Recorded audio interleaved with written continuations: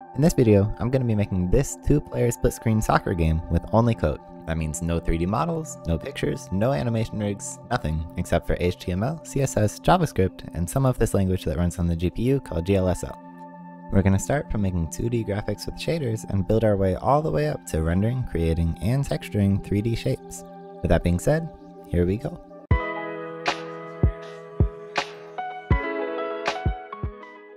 Before we start actually making the game, we're going to have to set something up so we can render graphics. I'm planning on using WebGL so our code can have access to the GPU, or graphics processing unit. I've tried to use the CPU for 3D game rendering before, but the final product ended up a little bit resolution challenged. The main difference is that the CPU has to render each pixel one by one in a big list every frame, while the GPU can render all of them at the same time since it's physically structured differently. With WebGL set up, we can write code called GLSL, which we can compile and execute with JavaScript to draw to the screen. The code we're writing is called a fragment shader. A fragment shader takes the coordinates of a pixel as an input, and then it outputs the color the pixel should be drawn as. For example, this code determines the color of the pixel depending on whether or not the pixel is on the left side of the screen. This code does the same thing, but instead makes a circle by checking how far points are from the center of the screen. We can also use external variables called uniforms, which can be updated by JavaScript. After adding uniform variable, which stores the time, we can make the shaders change over time, like in this example where the circle changes color. And even though we only really have these couple of simple tools, it turns out it's really easy to make some really cool things, like these ones that I made.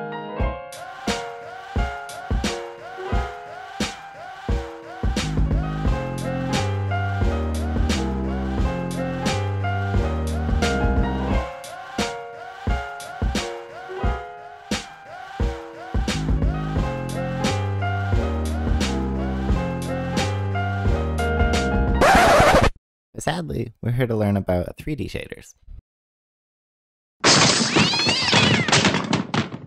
The main thing we have to do to go from 2D to 3D is to turn our 2D screen coordinates into 3D space coordinates. There's a couple of popular ways that 3D graphics can be done. Most of them revolve around the idea of arrays and a camera. A camera in real life takes in rays of light through a lens which focuses the light to a single point called a focal point. When we represent a camera with code, however, many 3D graphics techniques start from the camera's focal point, and they lay the computer screen in front of it and shoot one ray from the camera's focal point through each pixel on the screen. Then, when a ray hits a 3D object, the code figures out what color the object is at that point and changes the color of the ray's pixel to the determined color. When we repeat this process for each pixel on the screen, we can gradually build a 2D image of our 3D object. But then we have the problem of how do we represent our 3D object or even know when a ray has intersected it. To solve this, we're going to use sign distance functions. These are equations that take an input of a point in 3D space and then return the distance to the surface of an object. The equation will return a positive value if the input point is outside the object, and a negative value if the input point is inside the object.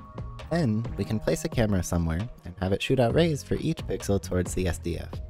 Each ray can take small steps until it either reaches a negative area or goes too far. When we do this with a 2D camera and a 2D sign distance function, we get a 1D image.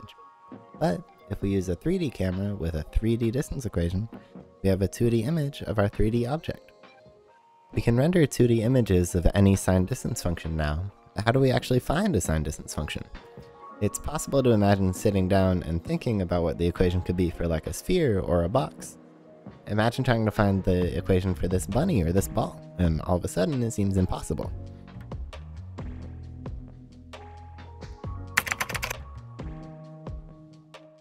Let's start with the SDF of a circle. Starting with our input point, P, the distance to the surface of the circle is just the distance between P and the center of the circle, C, minus the radius of the circle. We can use the Pythagorean theorem to find the distance between P and C. This is actually also the exact same equation as for a sphere. We can change the center point and radius in the equation of the sphere to change its position and size in the camera's perspective.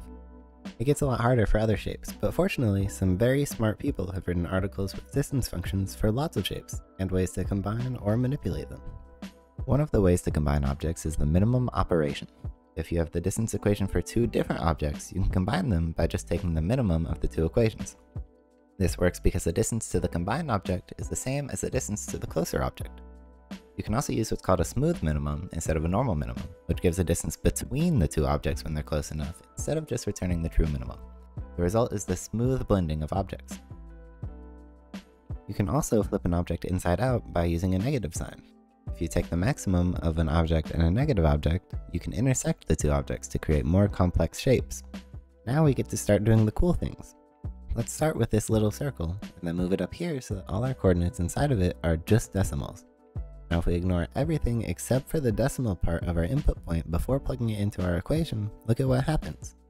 All of a sudden, we have infinite circles, but our computation is still just one simple equation. This translates to infinite spheres in 3D space while still being very easy for the GPU to render. We can make infinite copies of any shape using this technique. Another interesting way we can distort the input point before plugging it in is with rotation matrices. If we rotate the input point in the xy plane by an angle corresponding to the z coordinate before plugging it into the distance equation, we can twist our objects like this. Also, coloring our 3D objects isn't going to be that hard either. Using the same if statements as with 2D shaders, we can color our different objects differently and add patterns and effects. If we can figure out some way to turn our 3D coordinates into 2D coordinates, it becomes even easier since we can just use 2D shaders that we've already made. We can even put SDFs on our SDFs. When we put all these tools together, we can make some really cool things. This is a demo scene that I made using the infinite repetition trick. It has these fake red lights that I made using linear gradients. Here's another demo scene I made. The cool shape in the middle is created by taking 4 boxes and twisting them together. And the background shape was actually just me typing random equations for like an hour, and it doesn't even work from the outside. The point is, when we put all these tools together from the first couple minutes of this video, we can make some really cool things already. Now that we have all our tools, we can actually start to work on the soccer game. I started by making a box, which is eventually going to become our field. Then I inverted the box and I intersected some goals into it. And then I made quick little placeholder spheres for the player and for the ball. Then I started to work on the game's physics. Normally the hardest part of implementing game physics is adding a collision system, but it's really easy for us to detect a collision because we already know the distance between all the objects, so we can just wait until the distance is small enough and then call that a collision. We also know which way colliding objects should push each other because we can use calculus to figure out which way the distance increases the most in, and then push objects that way. Then I added a kick ability and a jump ability to the player to round out the mechanics of the game. I think that the kick and jump combine really well to let the player do some cool combos and bounce the ball off walls before scoring. Then I finally made the player. You can see it's made up of cones, spheres, and rods, and that jacket shape is an abomination of mathematics. I don't think I could make it a second time. Then I added some engravings to the ball and put some animations in the game.